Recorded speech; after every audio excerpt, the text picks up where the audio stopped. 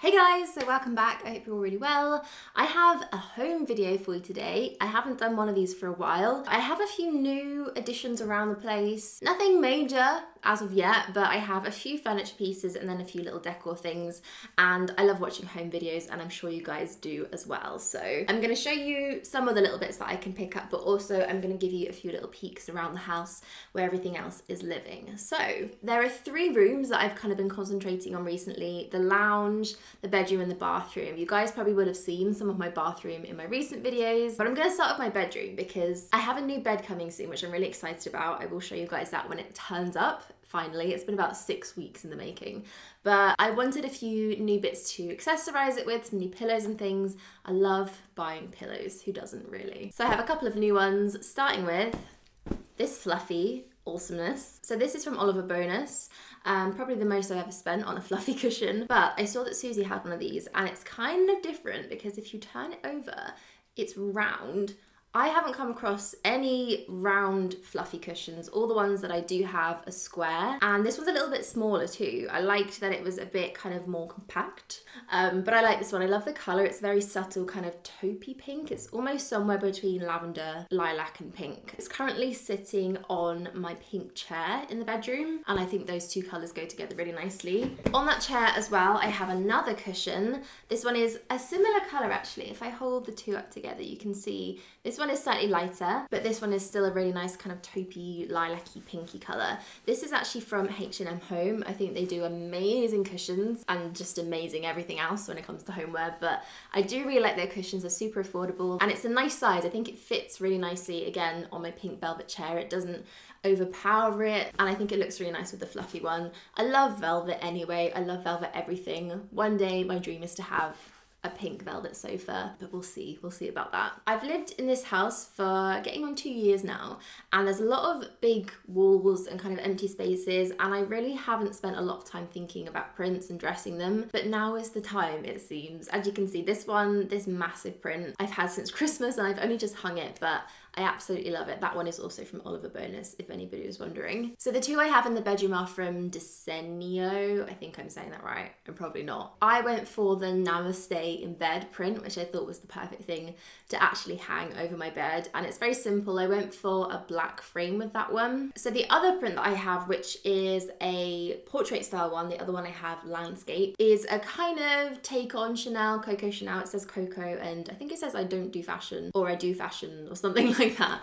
But again, I love the simplicity of it. It's very minimal. So love those prints. I have a couple more around the house as well, but those are definitely some of my favorites. And then the final thing in the bedroom, which is kind of new, is a plant. I can't believe that I've actually brought not one, but quite a few plants into my house recently. I'm not great with living things. This one is called a mother's tongue though, I believe, and they are quite easy to take care of. They don't need a lot of watering, they don't need a lot of maintenance, they just kind of sit there. And I really like it. It's a nice pop of green in the room. I've also read that that one is supposed to be really good for the air and just kind of refreshing it and keeping it healthy, which I think is nice to have in the bedroom. I actually ordered that one online, which I think is amazing. I was so pleased with how it came. It was perfect, exactly what I wanted. But I find it really hard to find the types of plants that I like unless I'm kind of trawling around various different garden centres and things like that. The planter that I have that one in is another H&M Home find. It's a really pretty kind of off pink colour. It's kind of quite earthy, but it definitely has a hint of pink in it. And the paint is almost kind of slightly marbled on it. I really like the effect of that. So those are all the new bits that I have in the bedroom.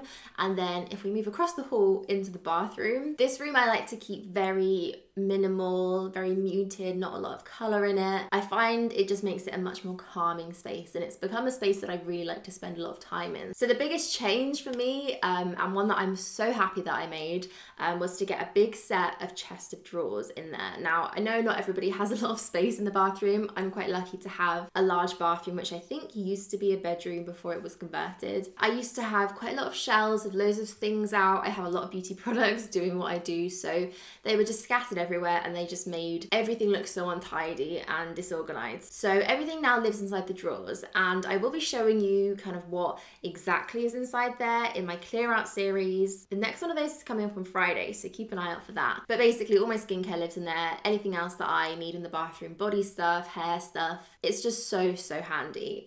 So I love that. I think it's a really beautiful chest of drawers too. It's just from IKEA. It's from the Hemnes range. I have a few bits from that range dotted around the place, but those chest of drawers I think are gorgeous. And on top of that, I wanted to keep things very minimal again, nothing too cluttered, not many products or anything out. So I have 3 things. Oh, I have them here, I can show you. My favorite of the 3 definitely has to be this mirror.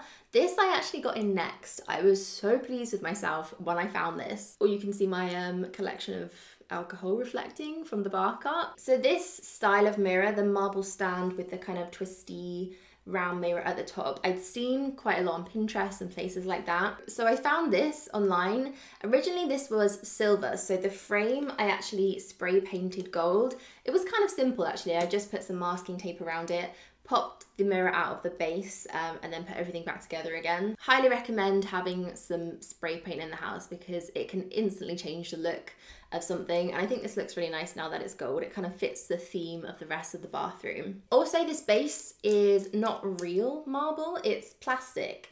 But the marble effect is really good. Some faux marble items can look kind of just really fake and cheap, but I think this one is nice. I also have another marble piece on there. This one is actually real marble, and you can see it doesn't look that much different to the mirror. This is another piece from Oliver Bonus. So it's got a little gold handle on the top, and it's just a plain box. It's pretty big, you can fit a lot in here, but I keep my jewellery and my hairbands, earrings, all the kind of stuff that I wear on a daily basis. I just throw in here and then I can go back in the morning and put them on again. So I love how this looks, and I think it really kind of finishes off the whole table as well. So another thing that I think H&M Home are really great for are baskets. They do so many different kinds of these, different shapes, different colours. I have quite a few. So I got this one, which is in this kind of matte gold effect, which matches the mirror and then the little pot, just to finish off the top of the chest of drawers. I was planning on putting maybe like bath bombs and products and things like that in here, and I might still do that if I have any. But for now, it's housing another plant that I have in the bathroom. That planter is also from H&M. It's a very simple kind of honeycomb effect, but I kind of like the way it looks inside this little basket. I might end up moving it, but I think these are just so useful for anything really. And then the last room that I've been adding a few new bits to is the lounge. This one's probably the more dramatic one because I have a big piece of new furniture in here. One that I am so happy with. I think it is my favourite find I've ever made in HomeSense. It's a pink and gold velvet chair. It's really soft velvet, it's scalloped. At the back, it has amazing gold legs. It's just everything that I've always wanted in a chair. It's quite big as well, so it's super cozy. If I sit on it, I can really tuck my legs up and just get very comfortable. And I have a big sofa in the lounge, but I've kind of been missing having an armchair or just another chair for people to sit in there when they come round. So I think that one is perfect for that. It's sitting in the corner right now. I might move it around in the future, but I really like it where it is now. It's kind of become my little reading nook. I sit there quite a lot. I've seen similar chairs to it online from places like Jonathan Adler and West Elm, which are so expensive, usually over £1,000, and this one I got for under 200, which I think is so good. So it definitely pays to pop into HomeSense as often as you can if you have one nearby. So let's go back to pillows, or should I say cushions? I think these are more like cushions than pillows. I wanted some more kind of more earthy looking, rustic prints and colours. My words are failing me,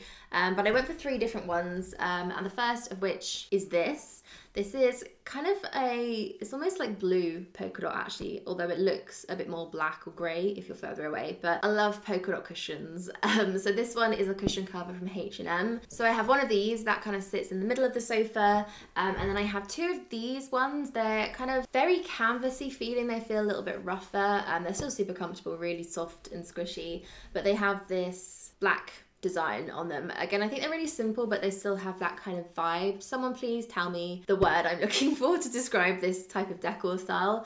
but I really like these ones, so I have 2 of those. And then the final 2 are this. I want to say this is pink, although it is very browny, earthy again. It has a hint of pink, and I thought they tied together really nicely, so I have 2 of these. These are from Urban Outfitters, and they're a little bit different. They're not as soft as the H&M ones. They're kind of slightly harder. I think the 3 of those together, the 3 different patterns, look really great on the sofa. I also just have an old grey throw, which I think is from Primark actually. One of the best things I've ever bought in Primark, that throw. So that kind of just sits on the back of the sofa and ties everything together. So I have a plant as well in the lounge. There is a plant in literally every single room now. This one is probably my favourite one though. It's a cheese plant, which is called, there is a more technical name for it, which begins with M. I think it's a Monstera plant. They're the super kind of classic fern leaf shape, which I have on a lot of different things. I have some faux leaves here, and even this little gold thing up here is in the shape of one of the Monstera leaves. I ordered this one online along with the one in my bedroom. It's doing okay. It's probably the one that I need to give a little bit more love and attention to. It sits in a corner at the moment, so I think that might be the reason it's not as healthy as it could be, but I still think it looks great. And I have that in a kind of white origami style planter, and then the whole plant and everything sits on top of a little gold 3-legged table, which I actually found in Sainsbury's for about £15. I was shocked when I saw that. I think Sainsbury's do some really good homeware stuff, so it's always worth looking at their homey bits while you're there. So last thing I have to show you are these coasters. I love a coaster. I think they are so underrated, and I don't often use coasters for putting glasses on. I think they're so great to have candles on top of, vases, any little ornaments and knickknacks and things like that. I just like to put coasters underneath them. These are, I think they're kind of like a marble effect. They're white stone, but the edges, they have this copper paint on them. Not massively into copper anymore. I think it was definitely a trend that at the time I loved and I was all about, but kind of over the years it's not held up as much as I thought it would. So I've been replacing a lot of the copper things in my house with just gold, which I think is a lot more classic. But I did love these. I think they're really pretty, and they're a bit more subtle than bright copper all over coasters. Yeah, so these 2 I actually use for candle holders. I have a candle sitting on a shelf on this one, and a candle sitting on my shoe cupboard on this one. I think they look so pretty that way, and they did come in a set of 4, so I have the other 2 somewhere around the house. I think one of them is being used as a proper coaster, but most of the time I use these for other things. So those are all my new home additions. I hope you liked this video. Give it a thumbs up if you do like these kind of more homey style homeware haul type of videos, and I will definitely have a look at that and make some more if you do like them. I'm thinking about maybe doing a few room tours soon, so again, tell me below in the comments if you want to see those and which room in particular you would like to see me do first. So that is it from me today. Thank you guys all so much for watching, and I will see you soon. Bye!